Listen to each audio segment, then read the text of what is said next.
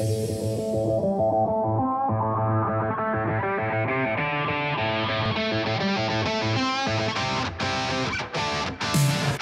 not ready. Yeah, send it.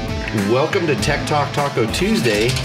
This is the show where we talk about Husaberg and Husaberg related products, especially the 570, which is the fastest motorcycle known to man in the single cylinder variety, with a cylinder pointing at 70 degrees. Yeah, you had to add the 70 degrees thing in there before I brought up a KDX comment. Oh, KDX 200. Are we gonna go? We're gonna go displacement versus something like that. There's no displacement or replacement for small displacement. Right. So sitting with us tonight is Big John. It's been a long time. And then Logan also. Logan, you got to slide in here to get a little bit closer. There we go. Just minimize that distance. Yeah, socially undistance. Yeah, it's okay. I think didn't the election cure that? Right. Yeah, I think it has. Because I pretty much won. It's amazing. All of a sudden they have a cure for the freaking coronavirus. I won the election. I'm pretty sure. I voted for Jimmy. That's right. Let's see. Jimmy, give the world a link to the show. Or do you just want to wink? Here, everybody got to wink at the camera. Okay. Oh, let's make it awkward. Got that out of the way. This show would not be possible without support from some of our sponsors. Do you want to guess who our sponsors are, John? You want me to take a wild guess at it, or you? Oh, you can do however you want on this show. Oh, okay. Well, I do see an absolute lovely sprocket right here. Is this paid for, or should I put this back down? They were a sponsor, and you see how we are good at cleaning out sponsors. Actually, I need to get a sprocket for my YZ125. So hold that thing up. Will this thing fit? That one won't. Oh, well. That one is for a KTM, actually. It's absolutely gorgeous. No, those are good ones. Those are DDC sprockets. They're good, but we're not going to talk about them anymore. No. And try not to make a ton of noise with it on the table. You sound like Bob eating chips, which is the other sound we get on this show. One of us got to, but the good thing is he's scared of all of us, so he's wearing his mask, as he should be, because he's 99% chance of dying. Is that what it is? That's not bad. I don't know if it's that high, but it's high. 99. So, because I'm in the same group as you, because I'm over 50, and at 50, magically you go to 99. Not like these guys here, which are 99.9. They get that extra, like it's 100 times less chance, right? In the grand scheme of things, the way I do math. Keep on keeping on. You're doing well so far. So, okay. Don't follow me on Facebook or Instagram, because all I talk about is political stuff, right? Okay, we're here to handle the motorcycle questions. Logan, do you remember what your third or fourth job in this show is? KTM rig? Yeah. Oh, yeah. No. Take his phone away from him. Oh. Yeah. So Logan he's been busy for the last couple weeks. We weren't sure why, but then we found out. What was it? Torn MCL? No, girlfriend. Important things. Yeah. We found out what see, they like threw the injury out, but they came together. Like, the girl saw you being defenseless and hobbling around with your knee brace and stuff on, and then now you have a girlfriend. Yeah. That's yeah. How many of them? Big moves. Just starting with just one, right? Just one, yeah. Good for you. So, Bob's waving his hand in fear. No, I told him when I gave him his crutches for his birthday that they're chick magnets. Crutches for his birthday. Especially when he goes to school. Okay, Logan, go for it. Oh, KTM. Powered by a distinct ready-to-race mentality. Their North American headquarters is based in Murrieta, California. And they're dominating on the racetracks around the world with every product it develops and every move it makes is great. With some remarkable success. On the racetracks around the world? Yeah, remarkable success and leading high-performance street and off-road motorcycle manufacturer. You got all the points. You missed a couple of those key phrases, but pretty good. We realized that almost everybody in this room, the last time we were here, rode KTMs. Everybody was on KTM. So obviously this advertising is working, but I think we had a sway tonight. I think things have switched a little bit. We might have to talk about some Hondas. I don't believe I own a KTM. What? Blasphemer. Not a one. Wow. Okay. Well, by the end of this show, you will likely be buying a KTM. just happens. But anyways, This is the part where you plug the discount code. the discount code for buying a KTM. Yes. I don't think there is one. That's gonna be a rough sale. You might have access to some climb discount codes. Need some climb gear? Always. I'm wearing a climb shirt. I never stopped growing, so. Logan's wearing a climb shirt, and you're not. You're wearing a Kurt Caselli Foundation shirt, which is also a really good, super good, awesome group. Fantastic organization. George, I'm sure George is in the room. Plug the Caselli Foundation for sure on the links inside of the chat room, and we will work on that. Also, want to thank Recluse. Who here runs a Recluse clutch? You're afraid to admit it, aren't you? Because they're for old men like me. Well, yeah. I would say when you have the small fingers and the lack of clutch dexterity and other things that come with gaining age, losing speed. Right.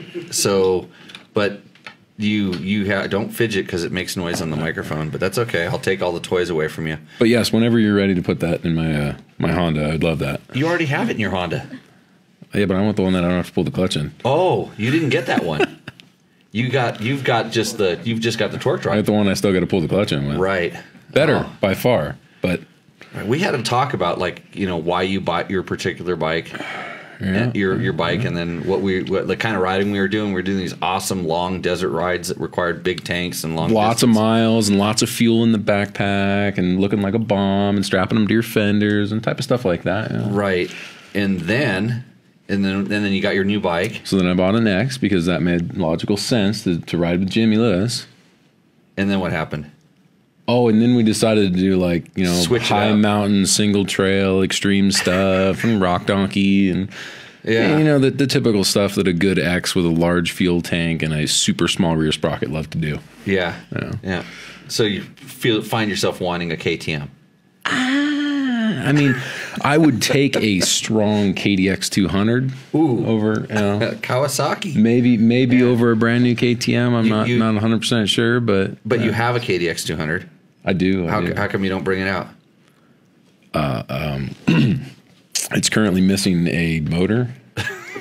So that sounds like a good project for a dirt bike test. Which I want to say the last time it ran really good, it was leading in a solid run against your KTM 200. Oh. Remember when we had to push him down that hill for about 4 hours in the dark, almost? Was I in the 200 that time? I believe so. Yeah, I do remember that. That was one of those rides. One of those rides, yeah. That was a perfect bike for that. I don't think I was on my 200, though. I think you were on a KTM 525, but I'm not going to admit that.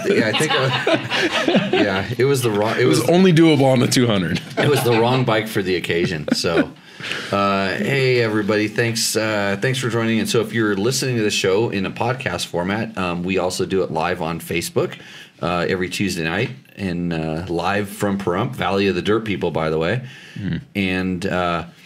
You can also watch it. You might be looking at it on YouTube's, and we put that up a day or two later, and then you can also comment on those, ask questions there. We generally get back to your questions.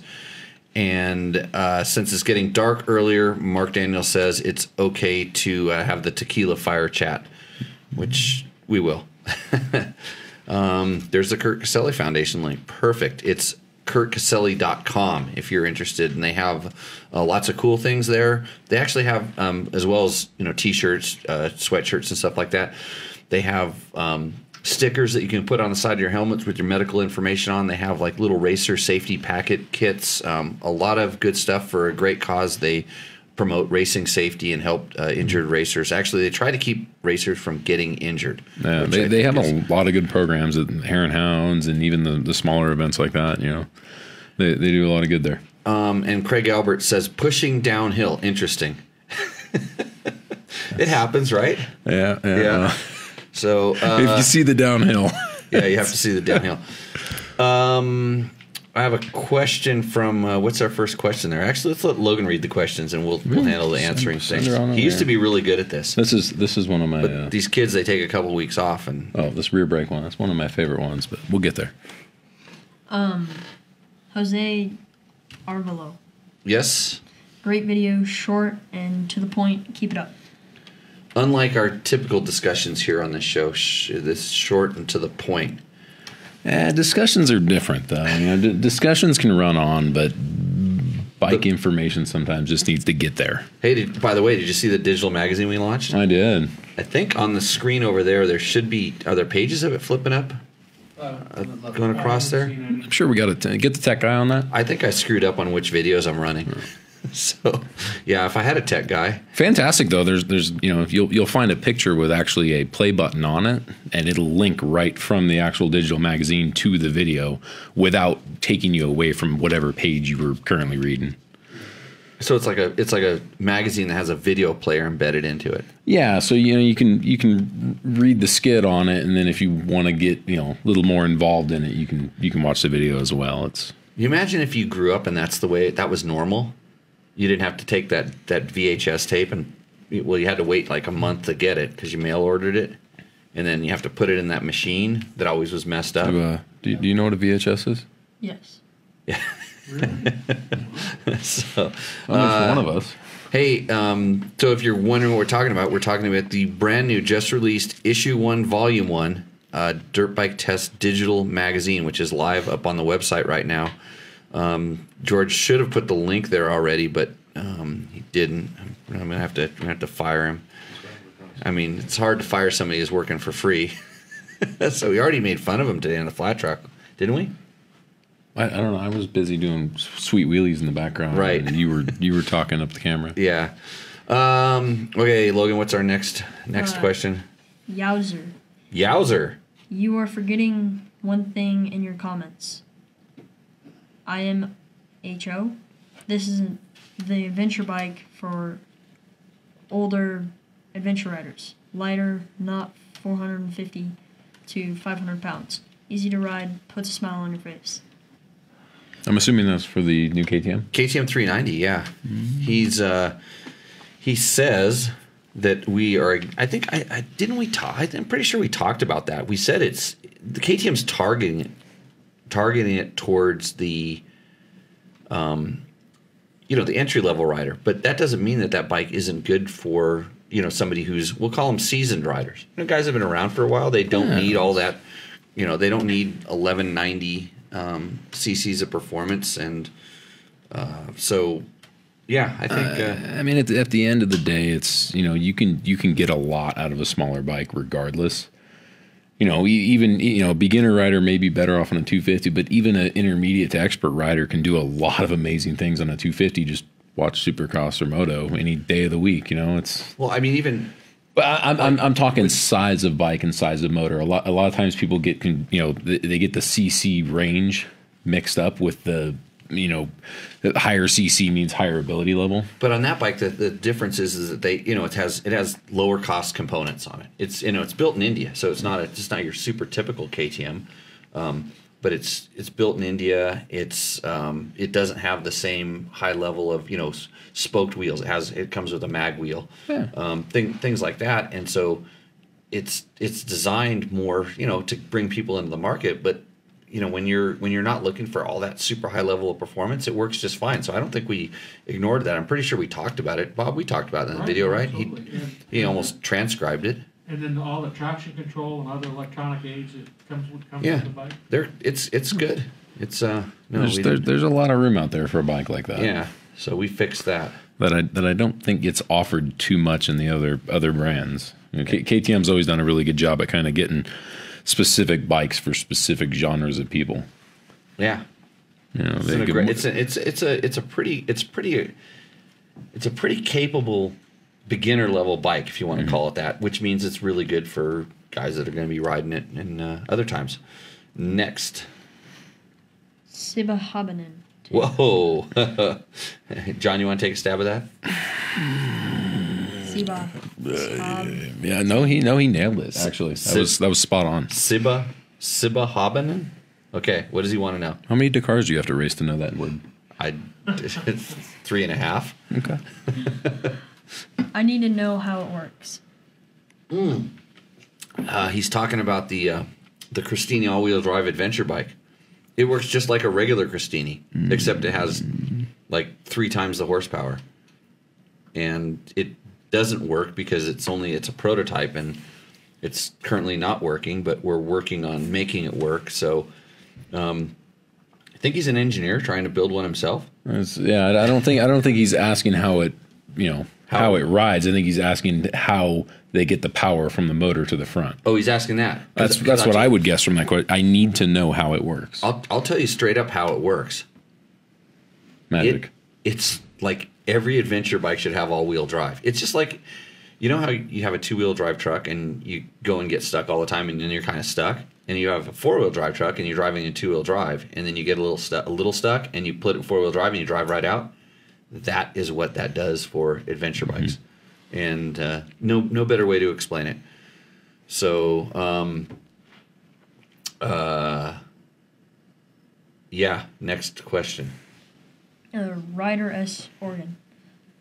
I agree with George. The 2021 KTM rear brake pedal is too far away from the peg. My foot is a size 9. Well, he should try a beta.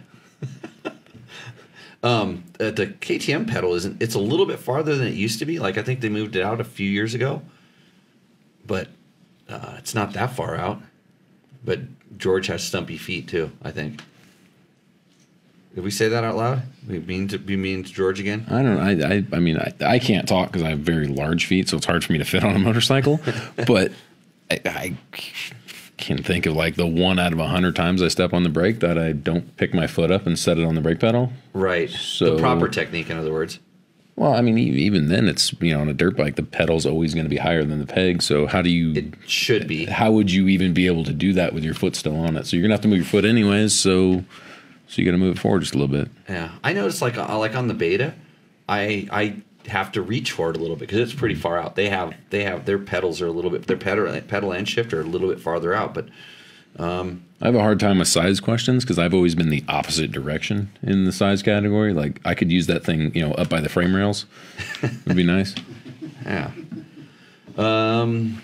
Okay. So we fixed that problem. You can always cut it and shorten it. Actually, they make little tips that bolt on, and I don't know if the KTM is that way, but some of the bikes actually have a couple different holes, and you can actually move it back and index it back just a little bit. They've even got them where they're slotted where you can tip that moves it back on the pedal. There's a different tip that has a different index. Right. Yeah. So I know there's parts for that. That can easily be fixed. Yeah, usually they'll be slotted, and you can slide them forward and back. And when you fix that, that's factory level fixing. That's tuning. That's tuning. That's the stuff that makes a bike work good for you. I mean, that's really all that matters. Right. Okay. Karan Head. What was it? What's the name? Karan Head. Head. Karan Head. All one word? No. Karan Head. Yes. Got it. Karen. Possibly. Possibly Karen. Yes. Okay. Hi, do you know any details about the new 2021 AJP PRJ7 yet? You sure you got the name of that bike right? Because I'm going to do No. a Google search in my brain right now. But I just searched it and it said, "Do you really mean the AJP PR7?" Yes. Yeah, that's exactly what happened when I tried to type it in to the Googles. I typed it in wrong and it said, "Do you mean this?" And I'm like, "Yeah," because I didn't know anything about the 2021 AJP PR7, and I still don't know anything about the 2021 AJP PR7 because it was all in Portuguese, and they don't seem like they have the 2021 information on. I'm not sure why I would be because I guess this is that part where I can answer your question 100% of the time with 70% accuracy. This is in that 30% where I don't have the answer at all, even though I tried to get an answer. I'm not sure that they're going to change that bike that much because they're kind of getting parts and things. It's kind of I don't think it's really on plan for a big model year change, but you never know. They another manufacturer that makes a really nice motor might have gone out of business, and they're going to stuff that in their frame, which is it is hard for those. Hold on, wait a minute. Hold the presses. Stop the presses. George Justice right now comes in with ADV Pulse's information. The production version of the 600cc dual sport bike is unveiled. Looks exactly like the one I saw last time. That's the same one I rode a long time ago. They haven't changed it then. That's old news, George. And now you made me fake news. Sorry. It's fairly attractive looking. It's a good bike. It's a good looking bike. It's heavy. Yeah. It is very heavy. And if you like a thumper motor, like XR600 style, boom, boom, boom, thump motor, it's got one. Yeah.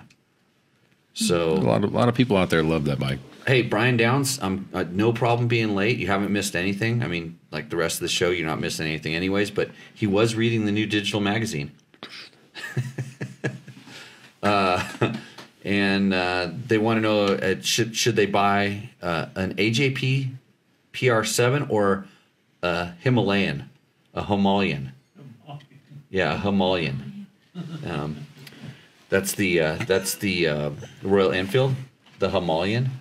Oh, I do rather like that bike. We actually had one in our school a couple weeks ago. Oh, yeah. We've had them in the past as well. Yeah, so a guy came on one of those, and then there was a mispronunciation of the name, and it was now the Himalayan. So, yeah. I would personally buy a KTM 500 and then buy one of those ridiculously expensive like rally fairings on it and some giant gas tanks and go pretend to be Ricky Brabec in the desert somewhere. Well, no, you buy a CRF 250L and you hardly have to do anything to it because it looks pretty close. Looks the part. You got these monster stickers and graphics? We throw the kit? Yeah, we got the kit. We got the graphics kit. And then we do that with CRF 250L, put Logan on it, then it's all scaled to size. It looks good. I've been waiting for one for my ex, but the graphics kit. I know a guy. We'll get him on. Next one, Logan? David Simmons. So is it, Snappier, didn't think you mentioned anything about that. He's talking about the KTM 300, I think. Really need to give us some context for these questions, Jimmy. I usually put a little bit in there, but you saw I was a little rushed at the beginning of the show. I was trying to put pizza down and find a lost motorcycle. We did flat track, by the way. We did recover the motorcycle as well. So we found the motorcycle. Been a lot of gains today. Yeah. How'd the flat tracking go? Oh gosh, fantastic! Little wet spot in turn one. But how do you think Ricky would have fared out there? He's a big guy, small bike. Yeah, probably about the same skill level as me. So he tried to take me out, like when I was riding his bike, and I let him ride that factory bike that I had. Okay. And everybody would think, like they always say, it's always the bike. I was riding a factory Honda rally bike, and he was on my 1998 XR100. Mm-hmm. Yeah, just trying to clean me out on his bike. That he needed to work on race the next, not race, but train on the next day. Yeah, that's fine. It's amazing how fast that little bike is, huh? It's got some parts on it, right? Yeah. I thought you said it was stock today when we were racing. No, it's special. You have to run it with a choke halfway on. That's part of the trickery. You're the one that claimed it had modified parts. It doesn't have a recluse. So it does. You're running. That's why you have to have the choke halfway on. Yeah, it doesn't have a recluse. I have to keep it running. Okay, Logan. Next question. Ride with Will said, "Pretty stupid Honda made a Rally 250. Should have been the Rally 350 at least. Sierra 450 Rally with the same maint schedule and weight of the Sierra 250L and take my money." So he's saying they should have made a Rally Sierra 450, not a 250. Should we let Ricky answer that question? I would later. Absolutely love to have an answer for that one. Ride with Will. Where's the JCR HRC replica 450? Why is that not? You can buy one of those Rally kit fairings for the Honda 450. Oh, they sell. I just thought the KTM guys were so wild that they were the only ones that sold the aftermarket ones. I'm pretty sure you can find something that'll work on that. So George will link it. Don't worry. The kit. Yeah, he'll find it. There's a guy over in Italy that builds. Is a guy named Manuel Luchisi. Sounds like a guy that would build one. Okay, remember when we did that Taste of Dakar event out here, and he was out here. He was kind of a special guest of Alt Rider. It was, I think, the time that you and Matt had to light you had to use your gas and light some bushes on fire to stay warm because you ran out of gas or something. Do you remember that? I probably try to forget that, but yeah, maybe Johnny was out here for that one. But he was out here. But he builds these really cool Project Rally bikes, and I think he built a Honda one at some point or other. But that's probably what'll come up if George figures out that. I wouldn't mind one of those. But back to our earlier conversation about sometimes my X model is really good at open desert, and other times it goes to King of the Hammers. So. There's that small thing there where like a rally fairing might get in the way. Because it makes the bike a little more purposeful at one thing. Yeah, and probably a little less good at rocks. Okay. Is that it for questions? We got more. I think we're still rolling. Still one on this page and a couple on the Okay. back. Lalit. Mr. Yenny. Lalit Yenny? Yeah. Okay. I drove this bike. The seat is rock hard. I don't understand the logic, and it gives my bums. I got my bums destroyed. The old seat's when too I hard. drove That's a the KTM bike. 390 he's talking about.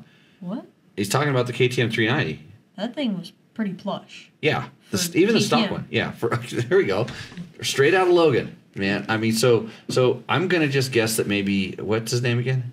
Lalit Yenny. Lalit Yenny he probably weighs a little bit more than you do, and weighs a little bit more than I do, and weighs more like John does, and he's going through the foam into the frame rails, and if he's John's height, it's okay. He can get a taller seat. Actually, I'm trying to get a taller seat for that bike, just because I don't want to be so in the pocket. Well, you run a taller seat on even your 1190. Yeah, but I'm strange because I don't really ride with my feet on the ground, so I don't worry about putting my feet on the ground. It's not an important concern. But anyways, I can see if you were heavy and you were kind of sitting in there, or if you just sit down all day long, and even if you're tall, it's funny because when you're tall and you sit on a bike with a small seat and your legs fold up, and so you can't put any weight on your feet, and your feet are kind of like in front of you, that'll make your butt hurt. It'll give you what do you call it? Bums destroyed. Bums destroyed, yeah. So yeah, the bums destroyed, it might have a lot of different factors, so we need a little more info, but we actually think that seat wasn't too bad for a stock bike, especially a KTM. Yeah. Okay. Down the home stretch here. Well, we're running out of questions now. NVMCR Rider. Okay. Jimmy, since you are the guru, I have a question guru. regarding the Scott stabilizer. I have a 2015 Yamaha WR250F with a Scott stabilizer mounted above the bars. Twice the pin has fallen out of the mount and been lost. I'm not sure if it breaks or just mysteriously falls out. Any thoughts? So first of all, the best thing you can do, because it's a very specific application, and I'm not super familiar with exactly that bike and exactly that setup, is if you call Scott's and call them, they have great people down there. They have excellent technical support, and they'll probably answer your question without thinking about it. But I'm just going to guess that since you're mounting it above the bars, your kit has the frame mount that isn't for above the bars, and you're having to have that pin ride up a little bit too high, and that pin's supposed to be greased, and it's a tight fit. And it's funny, on most dampers, if you grease up that pin, you have to actually push it down, and it'll actually spring back up because it traps the air inside of there. And if your damper's a little low, I could see where it could actually vibrate and work its way up while it vibrates without the grease in there, but it work its way up, actually come out and then just fall out. There's nothing to hold it. There's nothing to keep it down, and there's not enough pin inside of the post, if if that's a good way to put it. But the grease tends to kind of keep it, it lubricates it so it's able to move, but it also kind of helps make it stick, I think, a little bit by suction. So I would suspect there could be some sort of a maybe the wrong part sort of thing, or maybe you need a longer pin. And I know they make different lengths of pins to go down inside of that post. And Bob looks like a what is it's like he's like a parade. That's a parade hey, girl. You guys. Parade girl. Yeah, right. Got it. They do the have muffler guy. Yeah. Okay. Yeah. Can Bob? Have Yes. to check to make sure that if the pin's out too far and he's lost it, it hasn't egged out the top of the hole. Yeah, egged out the top of the hole. Make sure your hole isn't egged out. That's good advice. But and it'll flip right out if it's egged out. yeah. There, another thing too is that if you bought the stabilizer used, possibly if it was for an underbar mount situation, sometimes the arm that comes off will be closer to the actual stabilizer itself to make room for it being closer to the forks. And then, are you running some taller handlebar setup or something that isn't specific? There's so many different options. But if you talk to somebody down there, they'll know exactly the questions to ask, or they'll ask you. And those most of the posts have a part number stamped on them, and they'll look it up on their chart. They have a really detailed chart. You can actually probably do most of the research yourself online, but call one of the guys down there. Actually, call there and talk to Steve, and Steve will know exactly the answer and be able to totally help you out, because that's one thing that I like about the company that is kind of cool, is that you call somebody, you're talking to an actual human in the United States that has hands-on experience with these things, and they build them and they know how they work, and they can generally fix you up real quick. So pretty cool with that. Is that it? Oh, one more. No, One more. Greg Kling. Cling? Love your reviews, but not a fan of the wrist and chest mount views. Best view came from the helmet chin mount. IMO. Thanks for the review. He's talking about my ride test of the Beta 300R. We need to get one of those 360 cameras for the flat track. That way the public can see more of me. Well, because it can't, when you're running a 360 camera, can't you choose which direction you want to watch it? Yeah. You can spin it around. Spin it around? But you're only going to need to see in front of you. Right. Logan, you handle that. Talk to GoPro. Tell them how big we are on the social medias. Why are you shaking your head? Work us a sponsor in there. You don't have, no. GoPro. They don't? They have? We'll talk to them, get them to make one. Okay, you find out who makes it, because you were shaking your head the wrong way. It was going side to side. I want to see it go up and down. When I say Logan, and your head should just start, it should just start doing that. Yes, Jimmy, we're going to do this. So find the 360 camera that we need. Tell them who you are. Tell them you work with me, and then we'll get that camera, and then I'll put it on John, and we'll ride around the flat track so everybody can watch me. Yeah, I think that's why you need the 360 one, so we can turn the camera around backwards. Right. So everyone can watch Jimmy. Who wants to watch us ride around the flat track? Besides George. Oh, wow. George just nailed it. Zip tie around the pin just under the arm of the stabilizer. So you tight zip tie so it can't rise up inside. But I'm still fearing that his pin is too short. Somehow the pin is too short, or the post is too short, and something is wrong. Flange on it that doesn't let it come out. it has a. Yeah.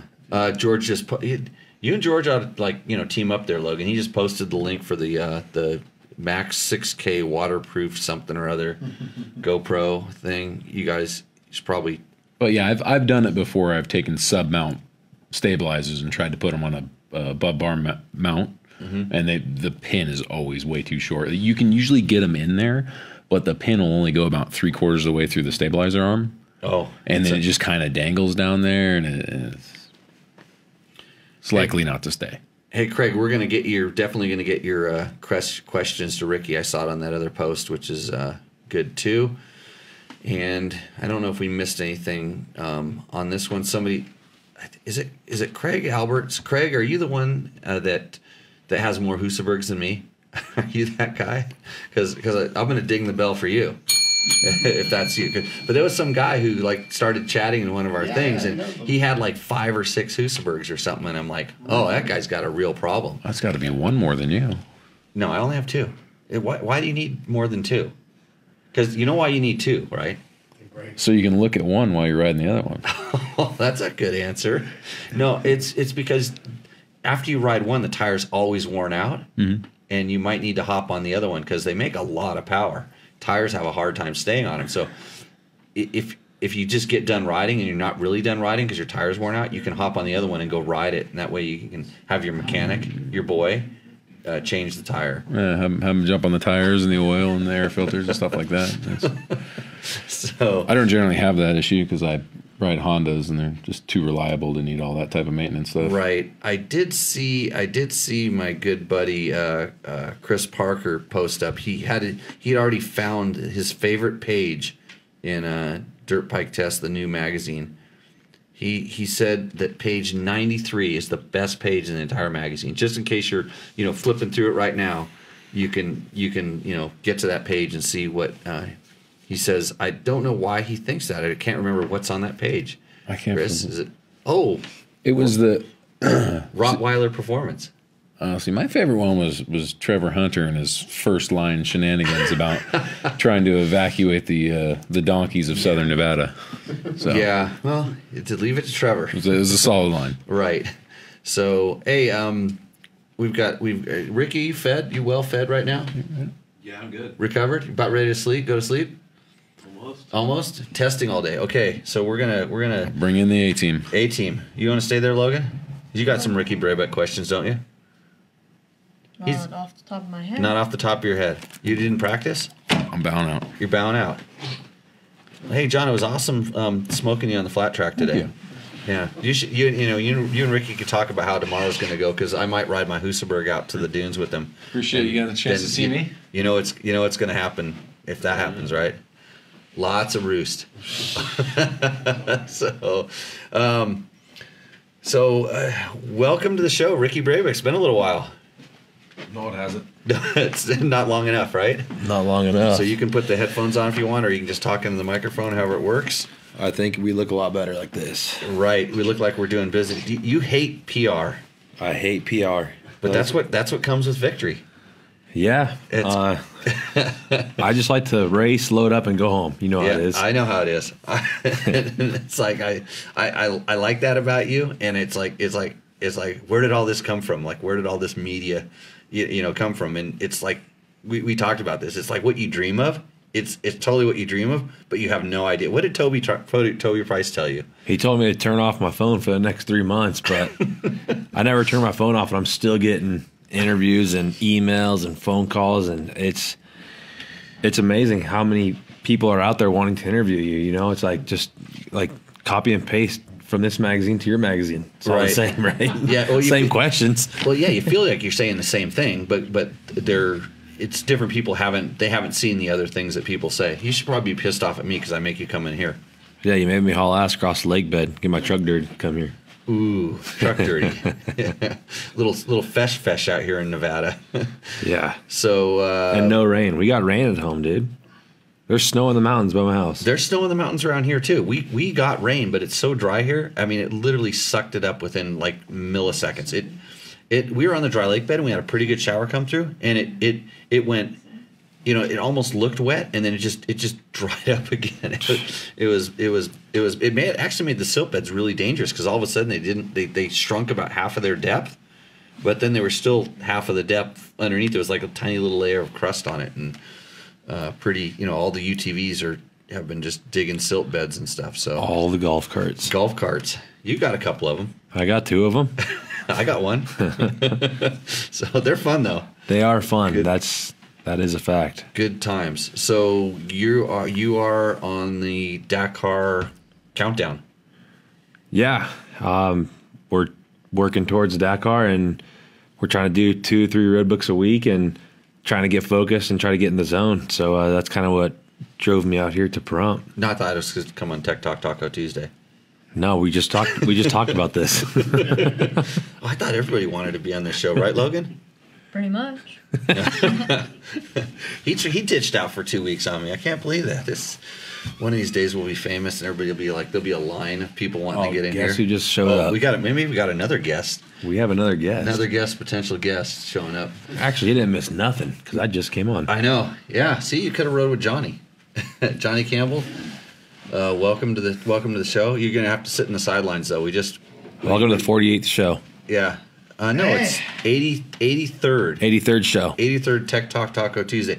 So here's the question. You know, we talk about cut and paste questions, but Craig Albert actually had a question. He said, "Question for Ricky: have you heard if Dakar is going to go to using electronic road books? And if so, do the riders have any capability to revise them before use?" I think Dakar next year, 2021, Dakar will be paper, but the World Championship after 2021 Dakar is going to be electronic, and we will not have access to review any road book, as they're going to load it into our system, I think 25 minutes before the start of the special. So explain that. So you literally we'll have basically like a tablet, like a iPad more or less, instead of a lunchbox style for paper. And then we'll ride to the start of the special, which is, I mean, it could be, a lot of kilometers, or it could be little amount of kilometers. But when we get to the start of the special, they'll type in a code on our unit, and it'll download the road book into our iPad at that very moment, 25 minutes, or I think 25 or 30 minutes before the start. So are you scanning through it, looking? Do we even know if it's like, can you do it with your finger or? No, it's a button, just kind of like how on your factory rally bike you have that Bluetooth button. It's the same thing. On my factory rally bike, you're talking about mine? Yeah. Because I run digital already. I've been running digital for a lot of years. Yeah.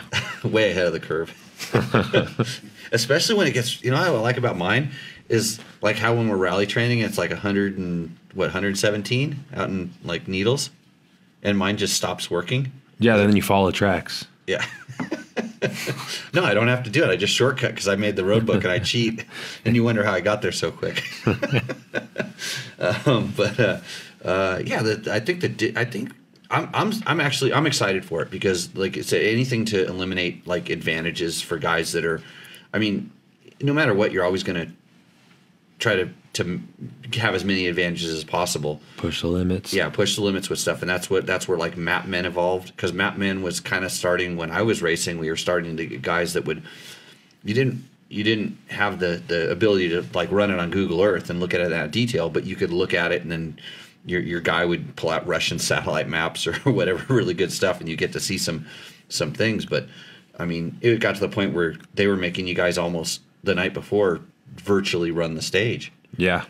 And now though, for the Dakar 2021, we get the road books every single morning. It's back to, so then last year was only 4 times. I don't know. Times. Yeah, it was something like that, and now it's every morning, 25 minutes before you start. Yeah. So realistically, if you get your road book 25 minutes before you start, it takes about 2 or 3 minutes to load it, and then you have to roll up to the starting line. So you realistically only have about 15 free minutes.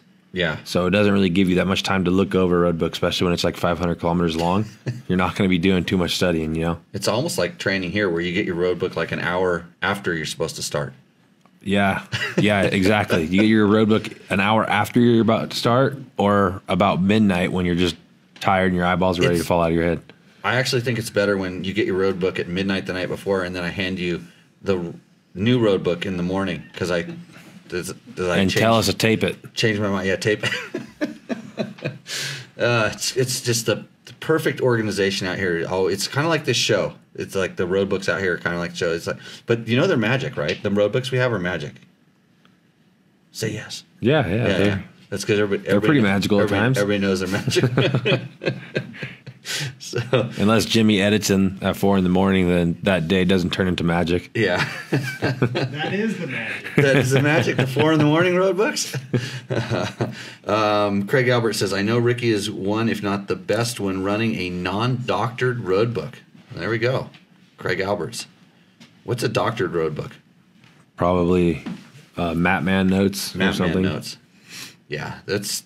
I know you didn't like that. I mean, you get pissed off when I start telling you, like, hey, it's like, let's just do this. Yeah, it's better for me just to follow the road book and not look at it, because then I think about it too much. Yeah. So, any other, let's see if we got in the chat room. Have you been paying attention to that thing, Logan? Because mine's not. So, at the top, Right. there is 1, Curly Stoker. Okay, he's got a question. Jimmy, really enjoy the show. Front forks and suspension question. 2017 TX 300 front end tends to have a feeling that they want to dive on me when I'm in turns. More in high speed, single track, best advantage to help curb that. So he's saying his Husky 300? Yeah. That was a bike. Sounds like he should have bought a Honda. Actually, that is a really good answer because, in all honesty, the Honda forks are better at that. That's a characteristic that So did he give us any height, weight, anything like that? We don't know. Okay, so I'm just gonna kind of back up and I'm just gonna guess that you're in the right range for which bike, TX or TX. TX is air fork. Yes. Yeah, TX is air fork. So I'm just going to guess that your sag is good. You've been suspension testing all day. You should be answering this. I don't know anything about those white bikes. Always start with your ride height. Ride height, yeah. That's where I'm going to. It's like, make sure your ride height's right, because maybe if it's too high, it's putting too much weight on the fork. And even I've seen a point where people have it too low, and then when they do start, especially from high speed, they slow down. There's a big transfer of weight forward to back, so you can have some stuff. So make sure your ride height's correct. There we go. If it's the air fork, it's really easy to change your spring rate by adding a little bit of air. So try a little bit more air. And if it's only like kind of, if maybe it starts getting too stiff when you add air, then maybe try using the compression adjustment to fix that. And if that doesn't seem to be the issue, try opening the rebound up to help it ride up a little bit higher, or it could be a combination of all those things. Or you can send your forks and shocks to somebody else and buy a Honda, right? Yeah. That's what I'm saying. They'll take care of all your issues. All the issues. How is that bike going? Good? What bike? Your bike. Yeah, Good? it's going really good. It's going to be able to handle the Husaberg tomorrow? Oh shit. I'm almost out of tires, so I don't even know if I can ride it.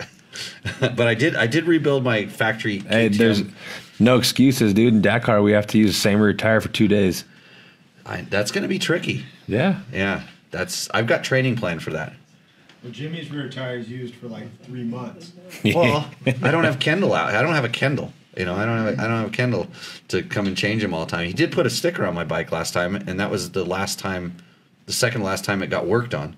But this time I put a new piston in it, so it's that thing's not going to smoke nearly. It's going to smoke everything but make smoke. That's what it's going to do. The bike's good, and I got one more that's in line to get new top end and ready to go. So I'm going to have all my bikes are going to be on point. I'm not going to have to like Jimmy rig. cut wires, Jimmy rig anything, all that stuff. Did you see the new issue of the digital magazine, Dirt Bike Test? Yeah, I saw it when I was doing like 95 miles an hour, trying to make your show on time. But that's training. And I shared it. Oh, you did? Yeah. Awesome. That's training for you, right? Because that's what you do on your motorcycle, so you can do it. And of course, you were driving on the dirt when you did that, when you shared it. Yeah. Yeah. Totally on the dirt. Right. So it's just like doing That doesn't make it any safer. It's just like doing a map book on the thing. You're doing lots of stuff. That's what I don't think that. You know how when you have those sketchy moments when you're like texting and driving? I mean, that, when it used to be legal before it was illegal. I mean, that's like nothing compared to navigating on a rally. No, it's not. And that's like the best way to tell someone that's how it is to navigate and ride, though, because if they don't know how it is, then you have to explain it like texting and driving in traffic. And you shouldn't do both things at the same time. No. No, bad news. So did anybody like that you shared the magazine? I don't know. I haven't been on Facebook since. Yeah. But, hey, I know what else you have. You have T-shirts and stuff. Yeah. I have T-shirts, not with me, but I got them. Oh, I wasn't asking for one. Logan was. Oh, shit. Sorry, bud. Oh, John too. John's a big fan. So where do we go to get those? Yeah, you got to go to rickybrabec.com and place your order. I have 2 new shirts and sweaters coming hopefully by the end of this week, and I think they're They're going to be good ones. Sweaters like knitted, like your grandma. My grandma made them. Yeah. Grandma. Is it kind of like here where we have our all the T-shirts there, and then when you get an order, you have to go and you have to put it in a bag yourself and everything? No, I paid the extra 50 cents, and they bag it for me. What about getting the bag into the envelope and then sending it away? I do that. You do that too? Yeah. Oh man, I'm so glad, because that's what when you're buying a T-shirt from Ricky Brabec, he's gonna personally. I got like a thank you card with an autograph. I throw in some stickers. It's a whole ordeal. I do it at like 6 in the morning when I'm drinking coffee. George, you better have that link up to that to Ricky's.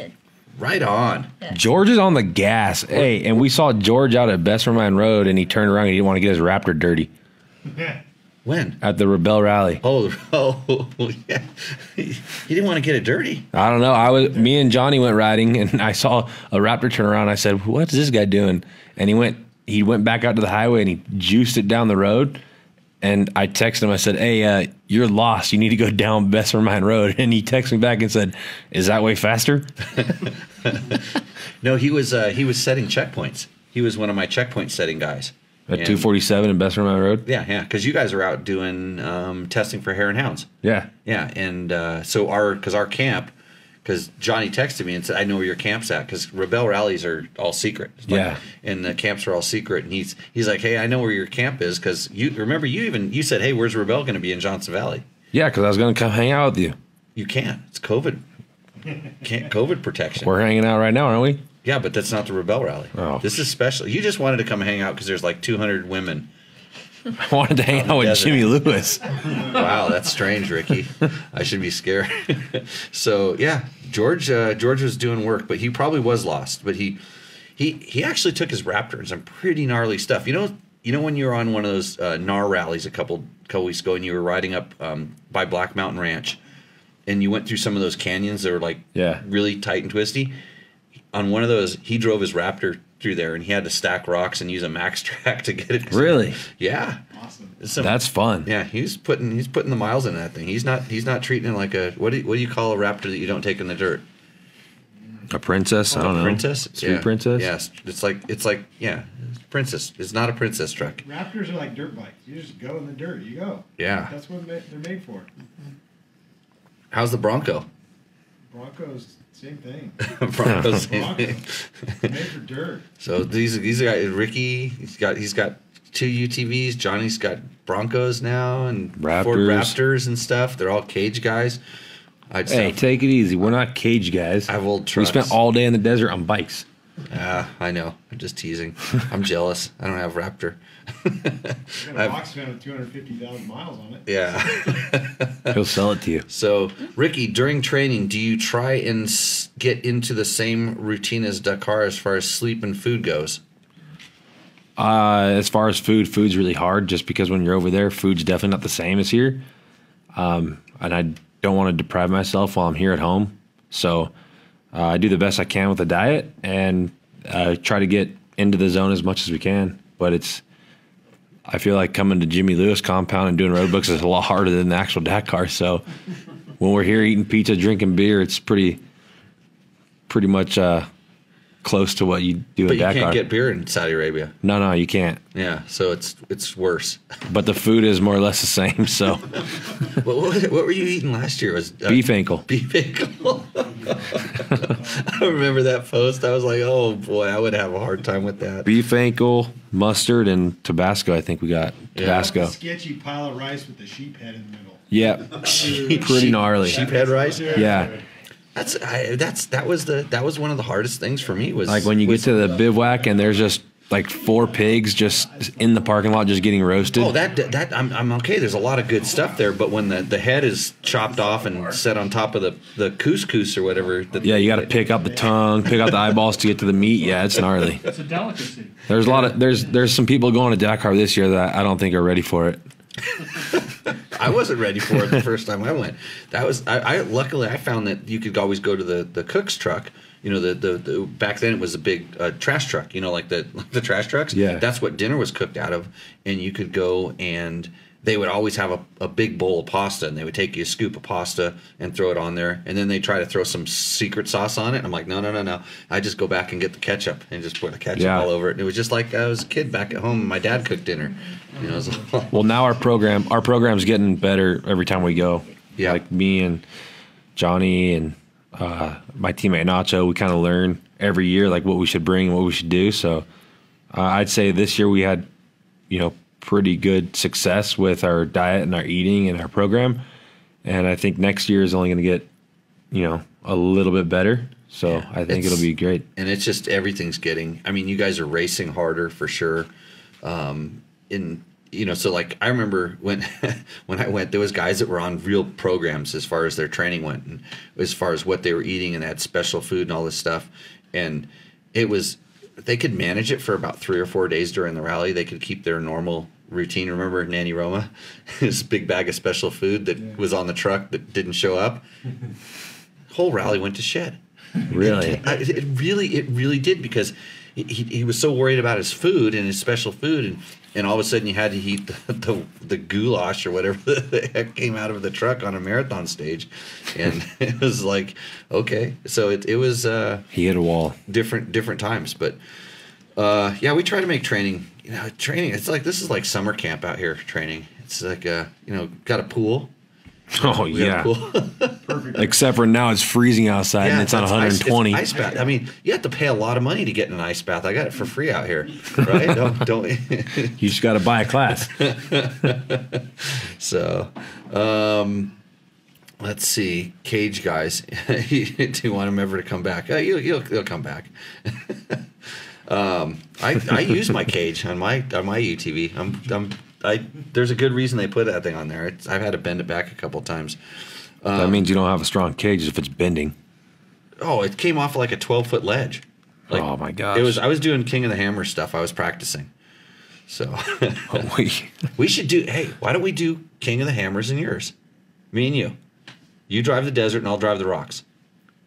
We'll lose. No. Why are we switching? Oh, to switch? Yeah. Because I'm good in the rocks. Except for that one time I was on the rock ledge. Yeah. Ask Texas Jesus. He said I was good in the rocks. He said, in a UTV, I think I'm even better. I think. I don't know. As long as it's your TV, your UTV, it'll all be good. Don't you have Honda sponsorship? We'll race the Talon. Yeah. Yeah. We know Fab Master will fix it up. Jamie Campbell. Raceco. Talon Master. Oh, we got to quit talking about UTVs. Everybody's like, talk about motorcycle stuff. Hey, we're all gearheads. We all like all the different things. If it's got an engine and it goes in the dirt, we're on it. It's all good. So, do we have any other Ricky questions in there? Victor Andre. Uh-oh. Airbag vests are required in Dakar. Are you practicing with them? Yeah, I just wore mine for the first time today, and it was different. Didn't you wear them last year? No. Different one. There's a new model now.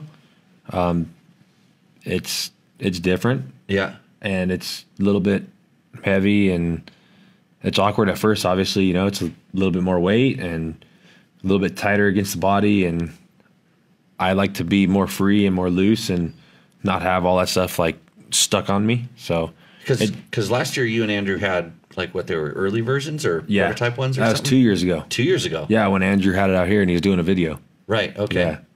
Yeah. So it's like kind of like a bulky chest protector. It's not as bulky as you think, but it has like an extra layer for the air. Like it has an airbag in the vest, so it's like an added layer basically. It's like thicker. It's thicker, yeah. So it doesn't breathe. Now all of your other gear, yeah, has to be on top of it. Yeah, and we're training with it now. I wore it today for the first time, and we're gonna wear it until we go. Yeah, and you don't have to wear neck protection anymore. No, that was never required. And I think with the new vest or the new jacket, you can't wear a neck brace because it does blow up on the neck. It blows up into a neck brace, yeah. I've seen that before on some of the stuff. So, pretty cool. Thanks, Victor. That's like the first time Victor's asked. No, he's asked a lot of good questions. He usually asks crazy questions. Don't worry. there's got to be one. There's got to be one coming. So, I can tell you're nervous about the Husaberg tomorrow. No, I was actually talking to Johnny today about it. What happened to the bell? Nobody's ringing the bell anymore? Yeah. they ring a bell anytime I say Husaberg because I got something wrong with me. Well, I heard that every time you ride the Husaberg, it breaks down. So that was one. Okay, that was one time. It didn't really break down. It just like had intermittent. And you sent me a photo of a blown out wheel.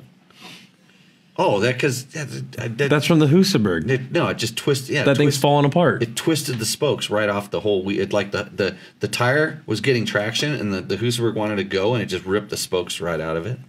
You should be riding in the dirt then, not the pavement. Get some slip on that thing. Yeah. Let's see. Jimmy Lewis, do you think the Alpine's air vest would have mitigated my injuries when I had the horrific get off on the Honda last fall? So he's talking about he was riding the CRF 50 on a flat track. George, he did a belly flop on a flat track on a Honda 50 and broke ribs, and he's wondering if that would have saved him for sure. It senses your movement. As soon as it like senses a certain amount of G's, it blows up. Like my teammate Nacho, he fell off the motorcycle, but he didn't fall off. He jumped off and landed on his feet, and it blew up. Oh, really? Yeah, because I think he jumped off like so aggressive, to one side. I think it sensed it and like. Psst. Huh. Do you think? But George was going at least 4 miles an hour when this happened. I watched it. Actually, I saw him riding up to the track on this thing, and I saw nothing good could happen. I'm like, I don't think that's a good idea. And I think he got like maybe 3 or 4 laps in there, and he just hit some of that, the flat track mud. He just went into the front end, and you're on a 50. You're pretty far over the front end, and he just knifed it. Just looked like a Humpty Dumpty.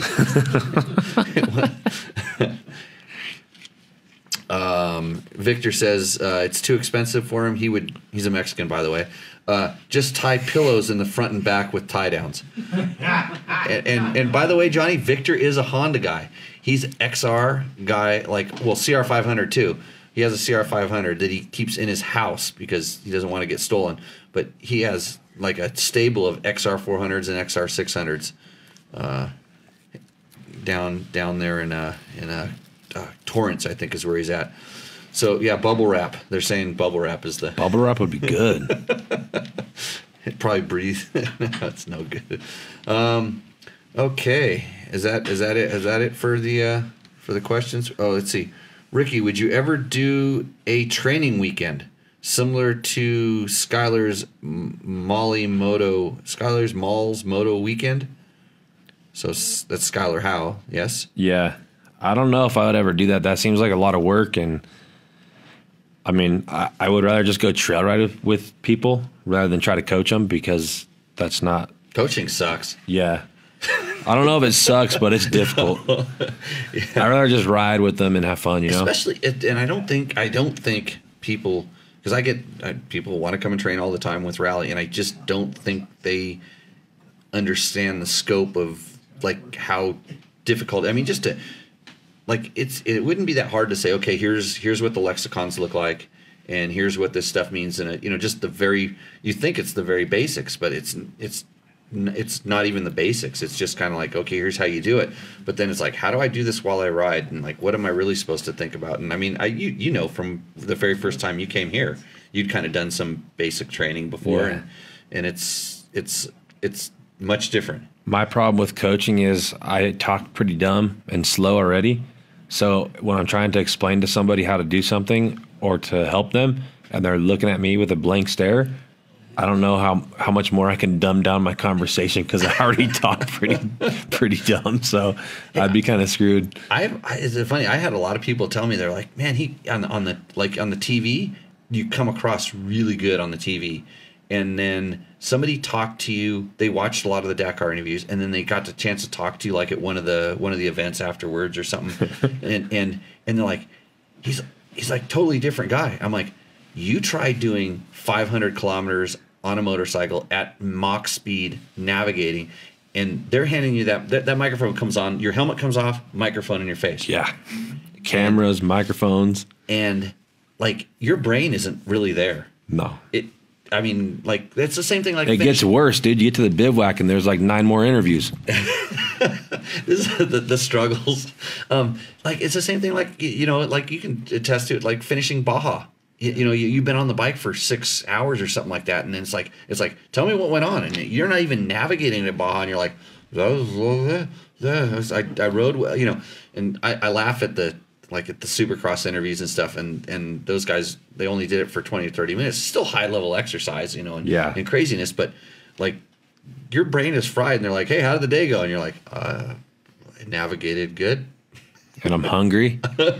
I almost crashed, and no one saw it, so none of you guys believe me. Yeah, you get hungry. Yeah. So, hey. And I want like cold water, not hot water. It tastes like rubber Camelback. Struggles are real. Okay. My ass hurts. I've been on the bike since 4 a.m. What kind of ass is it, Logan? Bum destroyed. Bum destroyed. You got to remember that for your interview. So when they go, how do you feel? I'm bum destroyed. On the first day, the first long liaison. I'm bum destroyed.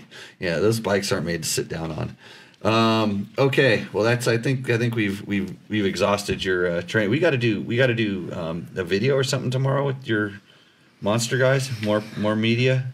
This is another thing that I was like super stoked for. You mean but you love doing it? Yeah, after the first day, I was already over it, and I don't know what's going on. I don't know when they're showing up, and I don't know where they're going. So hopefully you do. I got it because I gave them your information. I know I got it all figured out. I'm gonna put them on the Jimmy program. They're gonna have a rough day, and it's not gonna end like at the end. Like they probably think that like day is like 9 to 5, but they're gonna want to shoot. I'm sure they're gonna want to shoot when the light's good.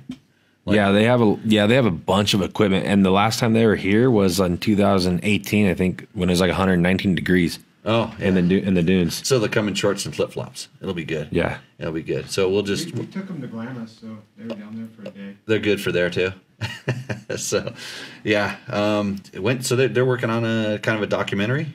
Yeah, that's what I was told. They're working on a documentary about Dakar and about American being on top. So. Yeah. Stay tuned. I don't know when it's supposed to be released, but I think it'll be nice. We'll put a link to it in the Dirt Bike Test magazine, I promise. There you go. We'll add it to the magazine. Add it to the magazine. So no, we're gonna make a new one. Every 4 months right now, I gotta make a new one. So I'll turn into a real bitch like every 3 months. Oh, okay. Jimmy can't breathe for another 2 weeks. I know and it went on for another week after that. We were a week late, and I made me mad. Well, I'm glad we're here, and we can good. have tech talk and eat pizza and ride dirt bikes tomorrow and see how that Husaberg holds up. Ride sand dunes. We should we? No, we. It doesn't. I was gonna say it's too cold in the morning for me to ride because I'm old. And then, like, I can't. Husaberg probably doesn't start up when it's that cold. I can't make it. I can't ride back because I don't have a good headlight on the Husaberg right now. So we'd probably just have to ride in the truck. Glow plugs. You can borrow my 450 tomorrow if you want. I'm going to take my UTV there. That's what I'm going to do. I'll take my UTV. Oh yeah, it's a Honda. Then I look like part of the team. Yeah, last time, remember that time I came out there, rode out there from here when you guys were training?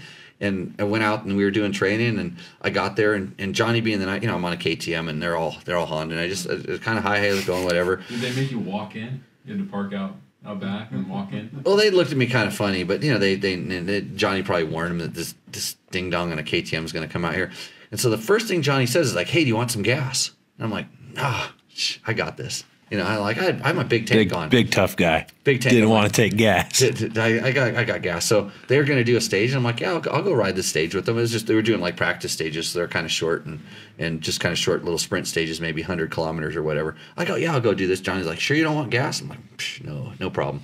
Look at this thing, it's half full. The funny thing is between my factory KTM rally bike, I have the 4-gallon tank and I have the 6-gallon tank, and they sit in the middle forever, and they look like they're half full right until the point where they just lose that last gallon in an instant. Yeah, and it was in that zone. I thought it was a 6-gallon tank, and it was only a 4-gallon tank. And since I was on my KTM, I went out and I was yanking those guys. I was like putting time on them and stuff, and then so the whole factory Honda team, you know how it works. And I was on a KTM. This is back before they were, Hondas were really that good. But so my bike started running really bad. I mean, it ran out of gas. I don't know why, but it ran out of gas. And I'm out there, and the Honda goes by, and he just looks at me like I'm on a KTM. Just another Honda goes by, and my phone, where I'm at, my phone doesn't work. And I'm starting to count, like, okay, there's 4 guys out here. Third guy goes by. You weren't out there on this training. I don't know. I don't think you're out there. Doesn't sound like it. I probably would have stopped. Yeah, you probably would have, or maybe you'd passed me already, and because you were faster. So the last guy is coming, and I'm like, no, because I don't think they knew that I was kind of with them or friends of them or whatever, and it was one of the guys who didn't speak. I think he was one of the guys from the South American team that didn't speak any English, and I had to chase. I had to run out and block him, and I'm like, hey, because at this point I'm walking a long ways to get. 10 miles. Se vende gasolina? Yeah, I'm like, hey, gasoline, and he's like, no, I have done. And I'm like, hey, look, I got some text. I was able to get a text out to Johnny. I'm like, Johnny Campbell, look, me, Johnny Campbell, friends, give me some gas. Yeah, so yeah, that's never pass up gas, Jimmy. Come on. I know, I should have known. I've almost done that too. I've almost. It wasn't Baja. We're in California. It's like should have been gases everywhere. Everywhere but Dumont. Yeah. Everywhere but here to Dumont and back. Yeah. So anyhow, good stories. We'll have fun doing whatever we do, or we're just some magic map books like we always do. That's all we're here for. With that, I think we're gonna. John, you got any stuff to pimp, or you're dirty? He played mechanic today because our mechanic Eric Seratin was driving across America drinking Mountain Dew, so he couldn't make it. You got anything for the show? Do we have any Honda questions for Johnny Campbell? Yeah. There's always questions for Johnny Campbell. Always questions for Johnny Campbell. Craig says, "Thanks, Ricky, Jimmy, and Logan for the answers and fun tonight." Yeah. That means it's closing out. We're closing out. He's going to bed. Well, we went up against the elections last Tuesday. I call Tuesday a weekend around here. It's like my night off. The time before was the debates. We slaughtered both of those things. I mean, there was no comparison. Like, our ratings were off the chart, and people forgot to go vote because we had this show, which might have caused the outcome. And the whole thing is nobody knew who to vote for because they were watching this show instead of paying attention to the debate. So you take that for what it's worth. And thanks, Ricky, for coming in. Yeah, thanks thank for you. letting us have a good time. I know these are the horrible interviews that you love to do, but you should. No, these ones are way funner. You should let me because they're not real. They're like more for fun. You should let me be your PR guy. I can deflect. I think no. Johnny's shaking his head. He's going, no, don't do this. Because you need kind of like a man friend / PR guy, like all the motocross guys have. We'll talk to Andrew about this next time. How you get like a goofy man friend, and then I can handle all the problems. We have a goofy man friend. His name's Pep. Pep? He's your PR guy? Yeah. Oh, I have to talk to him. Yeah, please. I'll knock him off. So, okay, everybody. Hey, Logan, you got anything else to say? Ryan Jordan. No, we're done. Is it a good question? Oh, here we go. Yeah. He's a buddy. Send it. Yeah. Oh, me? Oh, yeah, you. No, you got one other big important task. Take that paper away from him, by the way. Yeah. Away from him? I don't want him cheating. What do you mean cheating? He has homework on this show. Johnny, Mike Barra. Send Mike Barra to Dakar with you guys as a diet coach. I don't think Brooke Bear would make it. No. Hey, what about that? Remember that guy that had you eating the horse food and stuff when you were racing? Ramy? Ramy. Some different things. Sounds how like Jonathan Edwards freaking would make you eat that. Yeah, I wear Climb gear because it's the best gear. They're a sponsor of the show, so I just want to let you know that. What do you wear? I wear Alpine Stars. Alpine Stars. That's good. It's not as good as what me and Logan wear. It's probably better than that stuff. Really? Okay, just checking. I'd like to thank Climb for chiming in on that. Do you run Recluse clutches? Me? Yeah. What is you? No. I don't know what I run. It's FCC. It's actually The factory Honda clutch. factory Honda. Yeah, it's not as good because my clutch, I don't even have to touch the lever because I'm old. When Yeah. you get old, Ricky, you will will ask me about how can I get hooked up with Recluse clutches, because you don't ever have to touch them. And if you had a Husaberg and you had all that power, if you're not good on your clutch, you can get in a lot of trouble. Right, Logan? Yeah. And what about KTM's, Logan? They're powered by a distinct ready-to-race mentality with North American headquarters based in Marietta, California. They're not winning across the world.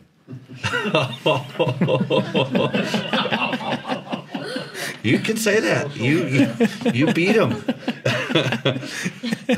Stop laughing, Logan. Do the read. I don't even. I've lost where you're at right now. He was supposed to say what I was supposed to say, but different. Yeah.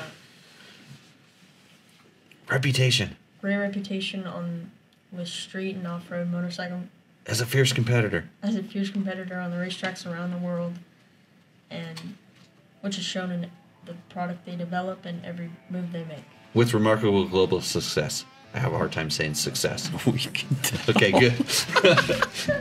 With that, Ricky, thanks for ruining my ad. Now we got to get Honda to come in and sponsor the show, but that's okay. Actually, I was going to do a big read of all the different sponsors on the digital magazine, but you're going to have to go there and see who's in it. It's a really awesome product.